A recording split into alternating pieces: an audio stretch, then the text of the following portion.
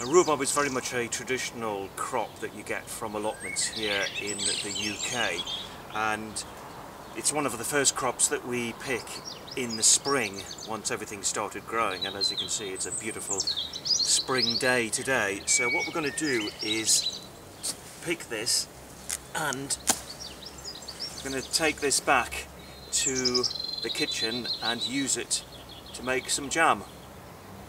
First job to do back in the kitchen is to wash the rhubarb and then cut it into 1 centimetre lengths like that, and then weigh it.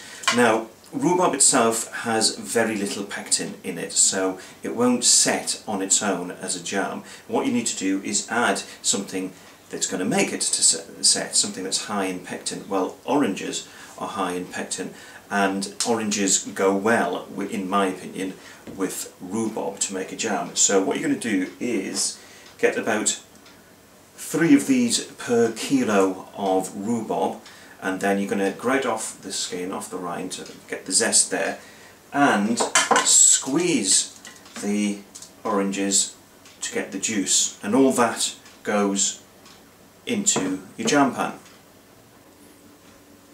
As you can see, in this pan we've got rhubarb, but we've also got rhubarb that we froze a couple of weeks ago, so we're just simply adding that in as well. It was rhubarb that was blanched before it went into the freezer, but we're going to add in the orange, the zest and the orange juice, and then we're going to bring that up to the boil. Once it's come up to the boil, turn the heat down and let it simmer until all the rhubarb has turned into a pulp. You need 1 kilo of sugar for every kilo of rhubarb. You might notice the odd lump of rhubarb in here. Don't worry about it because it's nice and soft.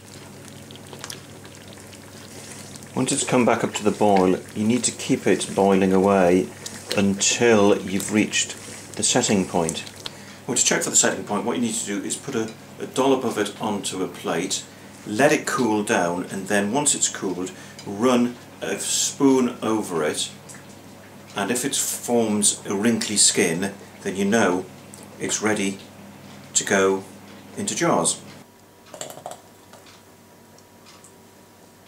That's one of the 9 jars that I've made, and I've got some rhubarb left over, so next job is to make myself a nice rhubarb pie.